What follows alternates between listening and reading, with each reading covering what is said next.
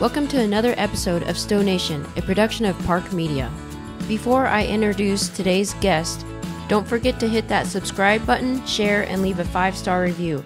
And if you find this podcast useful in any way and want to pay us the ultimate compliment, head on over to our Patreon page where you can subscribe to be a Classic, Stealth, or Beast Mode subscriber. So what are you waiting for? Head on over to the Patreon site where you can literally support this podcast for less than a cup of coffee per month.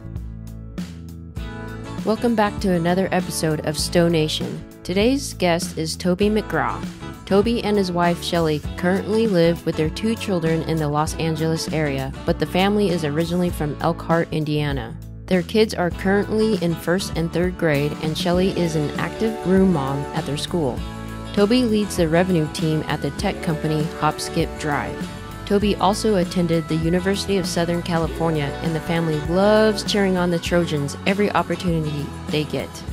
In 2016, they moved to the Seattle area and then down to Southern California in 2018. While in Washington, the family fell in love with visiting national parks, and as their kids got older, they spent a lot of time hiking, biking, and camping in the national parks and national forest land.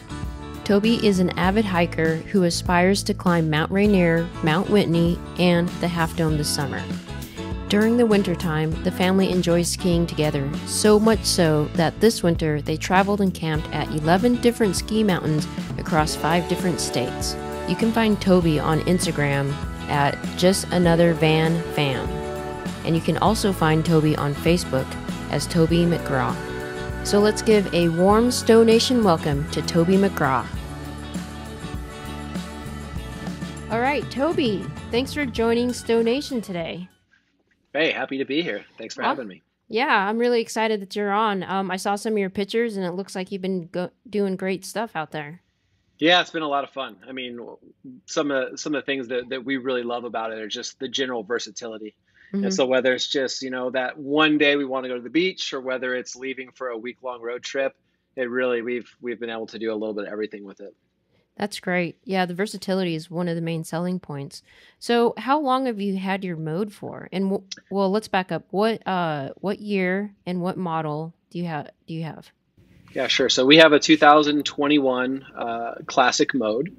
So we ordered it in July of 2020, and this was right when we started to see wait times going crazy. We waited about 3 months for it. We thought at the time it was only going to be about 3 weeks. It was right when it was the model changeover, but it wasn't delivered until the beginning of October.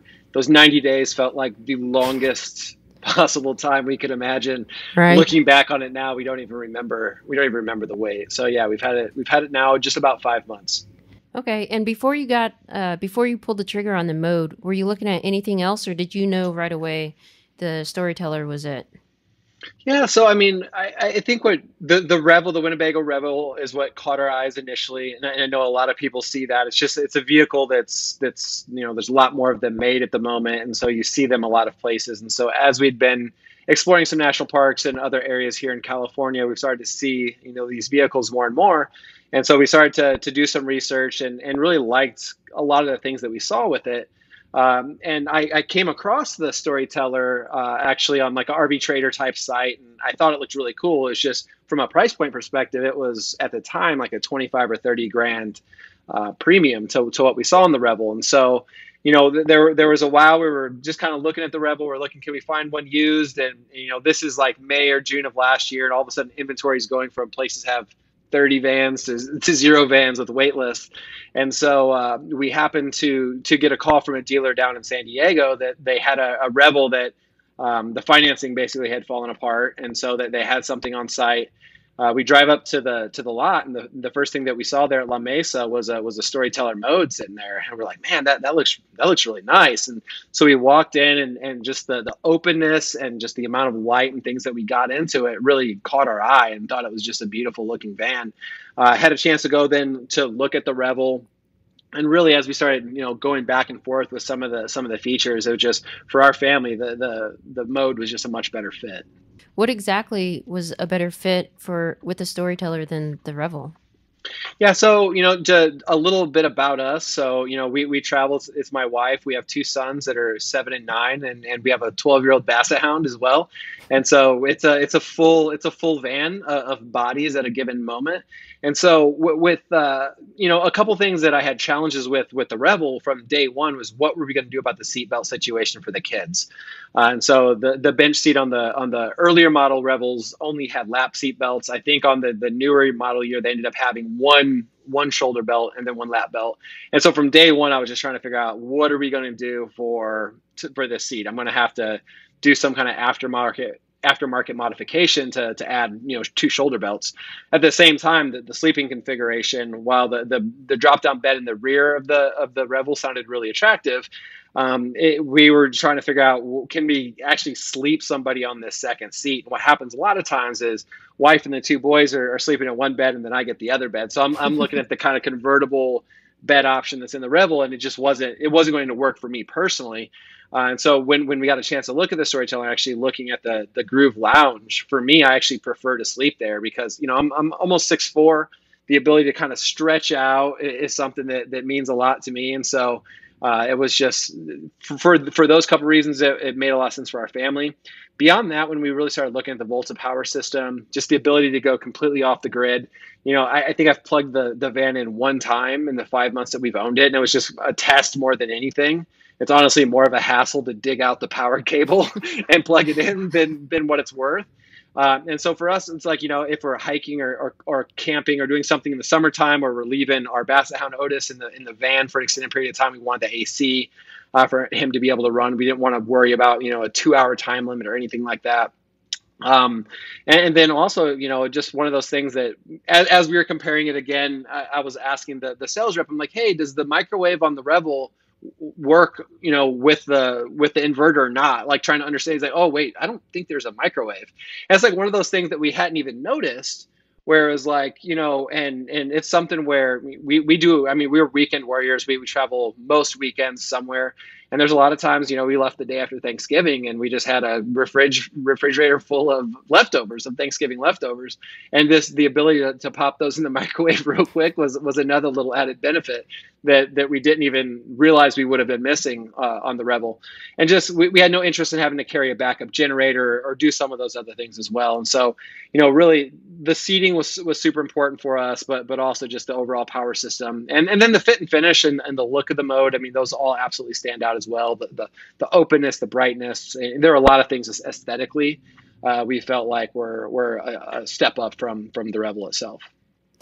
It does sound like a really good fit for you guys.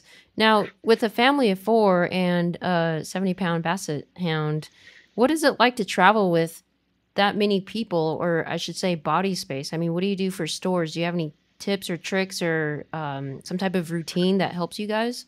Yeah, I think, we have a saying, or we're continually saying, it's like there's a place for everything. Everything has a place. Everything has a place. And so I think the most important thing is, you have limited space within a van. And it's really challenging. You end up having to stack things on top of each other, especially when you're going from drive mode to camp mode.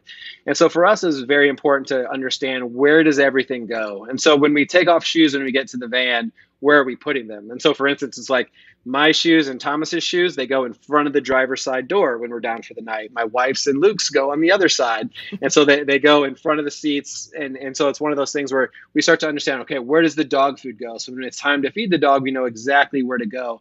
And more than anything, it's all about maximizing space and just like the quick efficiency. And the more you're having to move and stack stuff, you're going to be more and more irritated. You're going to be less and less likely to use the product to actually go out and enjoy it. And so for us, it's just like the most important thing has really been make sure that everything has a place. And so, one of those early annoyances early on was just trying to understand, okay, the window shades, where are we putting those? They don't take up a lot of room, but you can't really stick them anywhere. They're sliding off when you're driving, they're sliding everywhere. And so, learning from a lot of the other members on the Facebook group, just seeing, how much benefit you can get out of bungee straps or bungee cords. And so it's one of those things where on the underside of the bed now, we have bungee straps. And so bungee straps hold our window coverings. Bungee straps hold our camp chairs. Bungee straps hold our black tank or gray tank hose and all those different things. So we've tried to maximize the top part of that storage compartment to make sure that we have easy access to things down below it. And then we have a lot of the stuff that we maybe use a little bit less on the top side of that storage compartment. And so for us, just making sure that we are maximizing and we're on the same page with where everything goes. Coordinated efficiency and organization is a must with that many people in one van. Do you have any other tips or tricks for that? So, I mean, not not really. You don't have any storage bins or sliders or organizational tools that you use other than the bungee cords? Yeah. So I would say, we do a lot of the Home Depot style, black and yellow crates that you see in a lot of vans that we are stacking up in the back, which has been super useful. And I think just making sure that we're labeling which is in each of these crates has been super effective as well. One of the things that we're looking for, and I've been kind of looking at other members on, is just trying to understand for some of the toys that we're hauling, specifically like bicycles, like some of the better solutions there. Because there's 4 of us, looking for a solution for a 4 bike rack has been something. I early on, and this is again going back to last summer, when everything is sold out from bikes and bike racks and everything else. Like the only bike rack I could get in time was this like Allen Sports 4 bike rack, and I hate it. It's not been a good solution at all. And so we're out there like really like researching what we've seen, and a lot of the folks, the owl gear has been really, really cool. And so that B2 carrier is something that I've been super interested in. And I think the way we might use it is to do the swing away bike rack on the hitch with the B2 on top. And I saw someone recently had posted that in the group, and and like the double bikes is just something that I think would be great for someone like us that's carrying that. The other thing that we ended up doing, so we ski a lot. So we've taken the van to 11 different ski mountains. Oh, wow. Over the last 3 months or so across 5 states. And so we did a huge road trip around Christmas, New Year's time, from Southern California up to Oregon, then over to Colorado. We got a chance to hit Jackson Hole, then back down through Salt Lake City. So we've been able to ski a lot of places, and we kind of like, where did we want to put the skis? Initially, we were kind of finding space with them within the van themselves.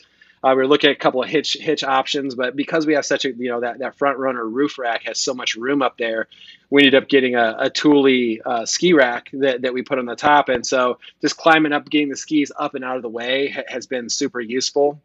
There is you're a little bit space constrained, of course, because you have, up on top, you have the solar, you have the AC, and then the fan unit. We were able to find a solution that really fit just between the ladder itself and the fan unit. A couple of the skis are, of course, going to go over parts of the solar panel, but I don't think it's a huge degradation of what we see in terms of like daily usage for the electricity. So it's been a really nice solution for us as well. So are there any other mods on your wish list? Yeah, for sure on the wish list. I think one of the next things, like the suspension itself, I mean, that's something we see a lot of people upgrading. I do think, there's just a lot of, it's very rigid, a lot of bounce in that stock system. So looking at a couple of the different options that are out there, there's a couple of good solutions, as you know, to upgrade leaning the suspension. toward one or the other? I'm not at this point. I haven't gotten enough into the details to understand the pros and the cons of that. And so this is likely where I'll be tapping on the shoulder of someone else within the group to try to understand, what they recommend between the Agile and some of the other options that are out there. I for sure want to go with the Rentec auto tuner. I think I was heard so much about the turbo lag and so much about, the lack of power and things like that. I was concerned when I first got the van, decided to give it a little bit of time to understand. For the most part, it's not to me a serious safety concern. Like some people tried to make it out to be early on where it's like, oh, you're just going to get in the traffic and it won't go anywhere. But there are times when, it's a mountain pass where it's a long uphill grade where, you got the pedal to the metal and push, holding 65 or better is tough to do. And so I do like the idea of that Rentec auto tuner to be able to get a little bit more horsepower when we need it in those circumstances. So that's certainly on our wish list as well. Besides the suspension as well as the upgraded tires and wheels, just a little bit bigger look. something that looks a little bit more beast-like without the beast price tag. Right. That again looks really really sharp. That's something that we're looking at. I think eventually as well, just with the two boys, looking at the kabunk system is something that we would definitely like to do. I haven't yet done like the van wife shelf. I know a lot of folks like that. We've loved the idea of that extra storage. Again, being taller, I'd like to walk around a van that has it first before I pulled the trigger on that. So hopefully at one of these future meetups, I can check out someone's rig that has that van wife shelf. Yeah, most definitely. That'll help because you never know with your height if you're going to be bumping your head a lot. But yeah. Yeah, there's like the one cabinet that I smack my head on all the time is the one that's directly above the Groove Lounge. And so it's like whether I got like the bed down and I'm fiddling with something, but I mean that's the one that I've hit 2 or 3 times. It's enough of a bell ringer that I don't want to make it much worse with more low shelves. So we'll see how it works. I hear you on that one. Have you guys used a shower at all? Yeah, so I have personally. So there's been a couple trips that I took solo that were off the grid for a week or so at a time, where it was important to use the shower. And again, being taller, like I've had no issues with that whatsoever. It's a tight fit. Don't get me wrong, but that I like the fact that there's a shower curtain versus a hard shower cabinet, like you might see in some other options. Why is that? Just like I can just kind of stretch out, and it's not like when you're in that enclosed box, you're banging elbows, you're kind of ducking down. And really, as I like going back to the Revel, as I like stepped into that bathroom unit, because the idea of an enclosed bathroom sounded really appealing. I go into that thing and it's just, I don't fit. And so that Halo shower, it's nice because it pops out. There's plenty of room. And I've noticed, when I have showered, super hot water, good pressure, like all those things that you want. And so for like a camp shower, when you've been out in the wilderness for 3 or 4 days and you can knock it out real quick, there's just nothing better. So yeah, it's been great. So you don't have any issues with the headroom when you're in the shower and in the shower pan and all that? So I'm like right there. I'm like right there, but it's not to the sense where it's not like a sharp angle like right around it where I'm like bumping my head on something. I mean, honestly, my entire life I've showered at places where there's like shower heads about here, and so I'm having to duck down anyway. And so that's it's something you get used to as a taller person, and so. And just again, understanding that this is a 19-foot van, and this isn't something like you have to make some compromises somewhere. And so that height is not something that's been a meaningful impact for me. So it's safe to say if you're 6'5", 6'6", then you might be having to duck a little bit if you're taking the shower. There's no question. Yeah, okay. And within the whole inside of the van, I mean, when you're at that level, like everything is going to be taller, and so you're going to have to be a bit more crouched down. For sure. Gotcha. Now, what about the bathroom situation with 4 people?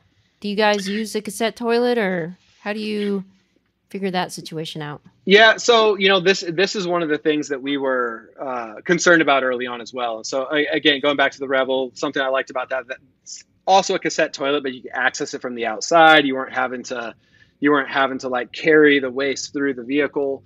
The reality is, so often we're at, like a lot of the times, and we've camped everywhere, everything from boondocking to established campgrounds to RV parks to, sleeping at rest areas and gas stations and other things as well. And so often we're using public facilities when it makes sense. And so a lot of the times we're using that.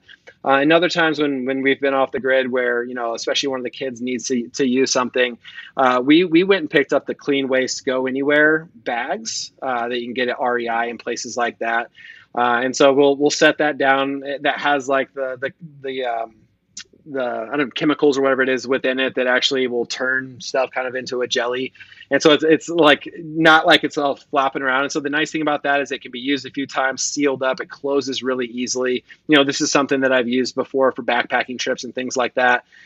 So it's a really easy thing. The double bag sealed. There's no smell. It's been really, really useful for us, and it fits right within our cassette toilet. And so there hasn't been a need for any additional changes there. So I didn't like the idea of having to pull the entire toilet out to dump it or anything like that. And so that's what we've used, and it's been terrific. Okay. And what about the privacy issue? Do you guys, some of the people I talk to, privacy is not an issue because they're totally comfortable, but yeah. I'm comfortable, but at the same time, when I'm doing a number two, I'm not comfortable, if that makes sense. Yeah, and so again, it'll a lot of times depend on where we're going. A lot of times, if there's the ability to step out of the van, that's obviously the best. There are other times when we've been in sub-zero temperatures, and one of the kids has to go, and if they have to, if nature's calling, you got to go. And so it's a matter of turning on the fan. It's having some other ambient sound going on.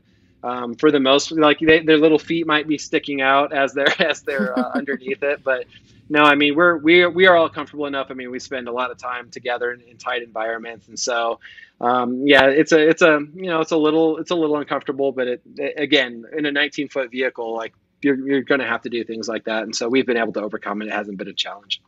Right. And I think you touched on a point in regards to there's always a public bathroom closer than you know it. So if you have to do a number two, I feel like going somewhere not in the van is a good possibility the majority of the times. Yeah, and you also get kind of disciplined in your approach where it's like, okay, like when you're near a bathroom, use it, right? And so when you're filling up the diesel or the DE, like whatever, like that might be your opportunity to go and knock that out. Or as we're driving down the freeway, we see a rest area. It's like, hey, who needs to use it? We're checking the map. Got 30 miles until our stop, so we're stopping regardless, whether you say you want to use it or not. So it's just getting more discipline, making sure that's part of your routine, and just to get rid of that kind of concern of uncomfortableness. Right. So Mhm. out of all the trips and the mileage that you put on, well, first of all, what's your van's name? So the kids from the very beginning started calling it the tan van, and so we it's the pebble gray classic mode, and so they started calling it the tan van. And over time, we just kind of started calling it Stan the Tan Van. And Stan the if Tan it, Van. yeah, and if he's ever given us trouble, we might call him Stanley. But yeah, Stan the Tan Van is what we've been calling him. So out of all your adventures in Stan the Tan Van, what's the one thing that's really surprised you the most since owning it?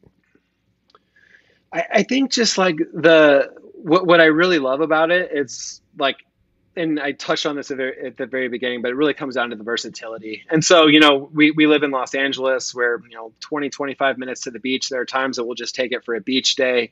It fits in normal parking spots. We don't have to park in an RV lot or pay extra for parking. So, we'll do some stuff where it's just simple day trips where we're biking or beaching somewhere.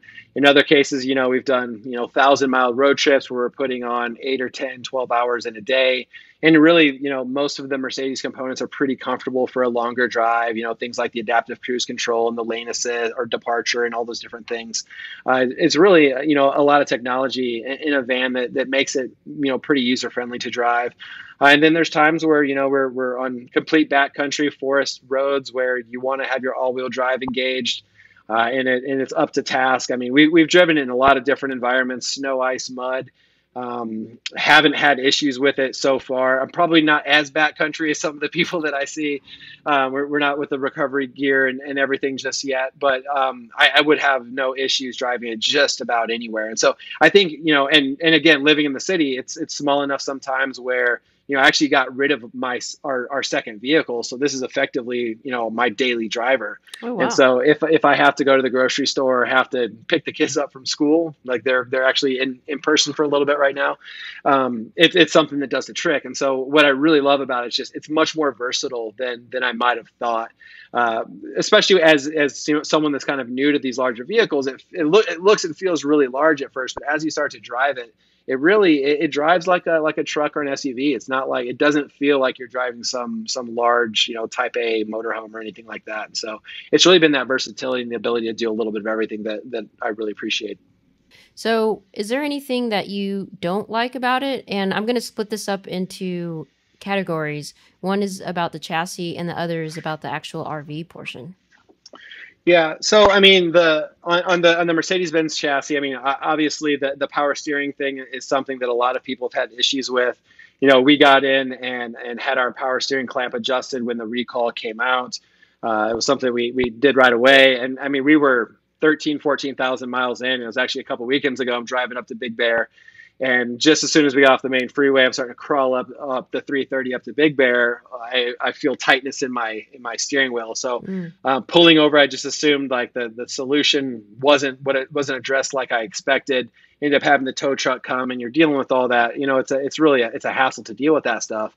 We took it into Walter's Walter's Sprinter Service in Riverside, California, and it turns out it was a faulty hose, and so there had been some swelling of the hose itself. That's what had actually caused the leak. It had nothing to do with the clamp itself, and so similar issue but unrelated. But that's one of the things that just feels like there needs to be a better solution on. I do think that some of the rest of a lot of the Mercedes issues, the Sprinter chassis issues, it's an echo chamber, and so you hear a lot about, and people are looking for advice and looking for help. They're not necessarily griping about things, and so you just start to hear like, oh, Mercedes issue, and so. I think that people, some people have a negative impression of it. Besides that one incident, and I've had zero other issues with the chassis itself. With like I said, I for sure want to get the Rentec auto tuner to get a little bit more power when we're going up those long grades. But the rest of it has driven really, really well, and I've been pretty happy with most of the Mercedes chassis. And so, I know there's some folks that are hoping for a Ford Transit version, which may or may not be a great thing. Time will tell. There's obviously so many more Sprinters on the road at this point that it's an unfair comparison between the two. So, completely understand why people might want to wait, but from my perspective, I'm sure glad I didn't, because I've loved the chassis side. That's good. What about the RV side? What are some things, if you're the chief designer, that you would change? Yeah, I mean, it's a tricky question, because there's so much of it that we really, really like. I don't know if there's a lot of additional things I would bring to bear. I might say that, well, first of all, I because so many people identify the suspension as a reasonable upgrade, that feels like something that maybe in time becomes part of the base mode. I would have definitely paid a little bit extra to not have to do that aftermarket and take the time and pay that separately. And so that's certainly something that I think is, in time, you start to see that suspension being upgraded on even the base models. Besides that, back to the toilet area, the shower pan itself is a tight space. So there's not a lot of other options to upgrade to a little bit larger seat. And so if there's a way to figure out whether that's, I don't, if you could increase that space without losing the flexibility of your groove lounge, I think that there's certainly some opportunity there. The bed itself, I think the rear bed, that's something that I've seen a few folks that have done the add-on, so you can actually sleep with your head to the rear doors. I think that's a really clever approach for again, someone like me that's taller. And don't get me wrong, I can fit on the big bed, but it's like at where my head and my toes are kind of both touching at the same time, and it's not as comfortable for me. So I'd prefer my toes to be hanging off a bed anytime. And so, like, the ability to have that bed go the other direction on that Murphy style bed, I think would be super helpful. But besides that, I mean, we've loved most of the other things associated with the vehicle, with the RV itself. So what are some tips and tricks that you do on the road in regards to cooking inside the van? Or do you cook? I don't know. Some people eat out all the time. Yeah, so we cook most of our meals. We do eat out from time to time, but we try to do no more than one meal outside a day. And so, over Christmas time, when we took like a 14-day road trip, it's fun to eat out, right? And so we would certainly do that, but never more than once a day. You need to save a lot of money doing that. And so for us, it's, we have a couple different storage options for the food. We don't put any of the food in the overhead compartments. We have separate little containers for them. We have one container for the hard stuff, one container for the soft stuff, so that bread's not getting smashed and chips aren't getting cracked. So it's just kind of like separating the two different types of stuff, and then understanding when you're needing to find where's the canola oil, you know which one to actually look at. Besides that, I mean, we will plan meals ahead of time, and so let's say it's hamburgers or something like that. Prior to leaving, we're gonna slice the tomato, we're gonna get the lettuce ready, and all those types of things. So that when I carry a Coleman tailgate grill, and so I'll pull that thing out, and we'll fire up some burgers. And by the time I'm bringing those back in, like, everything has already been done, right? So all the stuff has already been chopped and ready and prepared to go, and so that's been super helpful. For us in winter camping, you know, we've gotten a lot of when you can't really use outside. We've gotten a lot of use out of meals that are pre-cooked, and so it's more about reheating than it is actually cooking. So we rely on that quite a bit, and that's where the microwave or even the stovetop has been super useful. For us, we got the Magma induction set that has like the 4 or 5 pans together that fits in that lower shelf, and it's a great set of pots and pans. And I mean, it's super easy to clean, and just all those things take away so much of the headache. And so, yeah, for us, it's, you know, about making sure we understand where things are at. It's preparing and doing the pre-work as much as we can. And then, you know, in colder temperatures, we're relying on some kind of pre-cooked kind of stuff quite a bit. That's actually a really good idea to pre-cook everything. So all you're really doing is just reheating. Exactly. Yeah. And so it saves on cleanup as well as just overall time. You know, there'll be times where we skied, you know, 25,000 feet of vertical. We've been skiing for 9 hours straight. Kids are getting hangry. They're ready to eat something. And so being able to turn around a meal pretty quickly is important. So yeah, we've found that to be useful. Now, on your longer road trips, do you have any traveling tips in regards to like where you decide to stay, or do you have everything pre-mapped out? And if you do, like what's your criteria to stay the night there? Because I'm sure, you know, being a father with your family, safety is your number one priority. So how do you choose where you stay at, and any tips for those with the same situation as yours? Yeah, so I mean, we stay a lot at rest stops and like Love's type of truck centers. And so there are times where, you know, we'll have some days where we're leaving at 4 p.m. We're driving somewhere for 6 or 8 hours. And so it's just a matter of finding a well-lit place that's pretty secure. And so the roadside, you know, travel centers have been something we've been super comfortable at. It's really nice because a lot of times there's nice restrooms and facilities. You can top off your diesel or do whatever you need to do, and then get up and out early the next morning. And so we'll leverage that a fair amount. And then we like to mix in other ideas. So if it's something where we're going to spend an afternoon, we certainly like to map that out ahead of time. We've used Harvest Host quite a bit. That's been a really neat option to be able to see some different things. And a lot of times those areas or those the Harvest Host will have facilities, and so you can use restrooms and things like that. And so that's been something that's been super helpful for us. And just from a cost perspective, a lot cheaper than, you know, some of the RV parks that you stay at are $60 or $80 a night. Just to me, not a very good value when you could park down the road and you're hardly using much more with it. And so, yeah, when we're on the interstate, though, it's primarily rest stops and places like that. What I've been super impressed with the van is like it's super quiet, and so such a great amount of insulation in it. And so by the time you button up all your windows and you're going down for the night, like even in an area where there's a lot of traffic or things going on, it stays pretty quiet. That's good. Yeah, it's really, really quiet. And usually the only thing that makes noise is the stuff that you have inside the van. So true. So true. Yeah. Like, what's that new buzzing now sound? Like, yeah. Yeah. So for those that are looking at either the Revel or the Storyteller, what's your advice to them? Like, what kind of resources, what kind of questions should they be asking?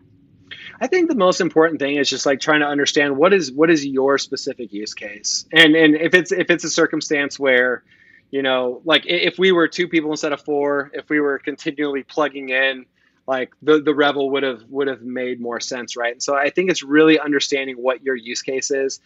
We did a ton of research, you know, not only in the Facebook lounges.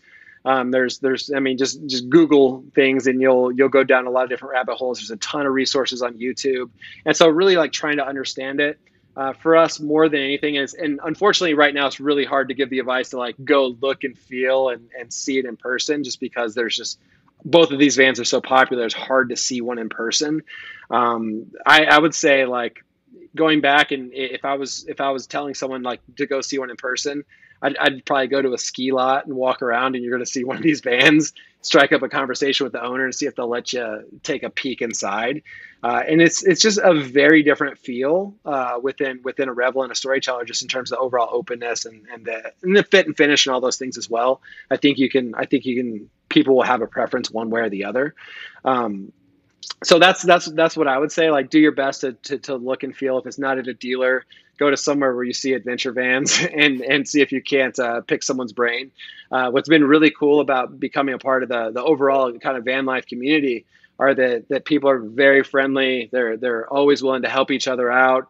They love to kind of talk and pick brains. Every time we're sitting in a ski lot with the van, we might be sitting outside, like drinking a cold one or even getting boots on or whatever. People are walking, nice van. What is that? What year? And they're just always asking. They're just super approachable. And so what's been really neat about this entire community is just how much people work with one another. And so, I would just encourage folks that if you're on the fence between the two, go talk to a couple of owners. There's enough adventure van expos out there. There's other places where these groups are getting together. So I think that's just a tremendous learning opportunity from those of us that have it. And we're always willing to show them off, as you know. That's great advice. Are you open to, if someone DM'd you to try to look at your Storyteller, are you open to showing them in case they can't, Nice. Yeah, absolutely. So like I said, we're in the San Fernando, we're in Sherman Oaks in Los Angeles, and definitely always willing to share. And again, and we, like I said, we travel most weekends. And so sometimes we might be in your neighborhood. So we're always willing to do that though. That's very nice of you. So you kind of answered my last question and how I like to end every podcast, which is, what does it mean for you to be part of the Stowe community? Yeah, I mean, I just think it's like I'm inspired every single day by the work that people are doing. I've seen some of your mods with your mobile office in the van, which are super, super cool. But everything from just, ideas for modifications, just inspiration for great places to park and camp, just to overall, events to be a part of. It's been really, really neat to be around other like-minded people that are doing everything they can to get outside and to enjoy, the beautiful world that we live in.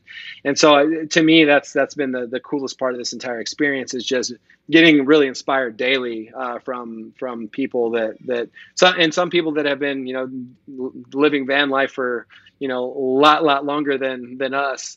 And it's really great to learn. And, there's so many of us that are new to RVs, that are new to, kind of that type of the world. And it's not something that you learn in school. And so the opportunity to learn from other folks within the community has been really, really awesome. And everyone's just been incredibly helpful. When you have follow-up questions, hey, do you have a picture of this? Like they're quick to respond. And it's been just awesome to be part of that. And I really appreciate the people that have gone to the plant in Alabama, and just the Storyteller team itself seems super receptive. And we've had, the CEO, Jeffrey Hunter, reach out to us on Instagram on different things. And so it's neat to see the way that they've embraced their users. I totally agree. Well, Toby, I do appreciate the time, and I'm really glad you are part of the Stowe community and coming on to the Stowe Nation podcast. Thank you so much. It was a pleasure to have it. Thank you for doing this podcast. I think it's fantastic, and I can't wait to see and hear more of these. Stowe Nation is a production of Park Media. The executive producer is Younghwa Kim. The audio engineer is Grasso.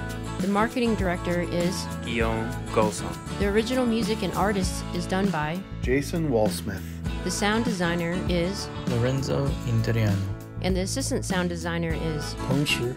Without any of these people, this podcast couldn't happen, so a big, huge thank you. And a big, huge thank you to you, the listener. If you like this episode, please don't forget to subscribe, share, and leave a 5-star review. This is Younghwa with Stowe Nation, and I can't wait to share the road with you.